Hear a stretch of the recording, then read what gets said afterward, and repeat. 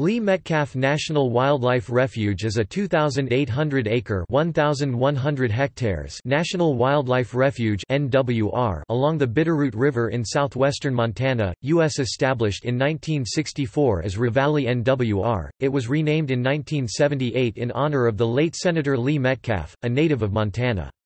The refuge was set aside for the protection of migratory bird species.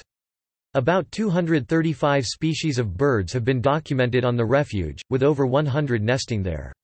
Additionally, 37 species of mammals, and 17 species of reptiles and amphibians also have been documented.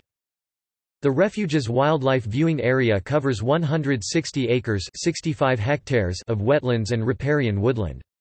It includes 2 nature trails and a paved, wheelchair-accessible trail from the parking lot to the picnic area. The viewing area is equipped with a viewing and fishing structure, outdoor restroom facilities, benches, and an information kiosk.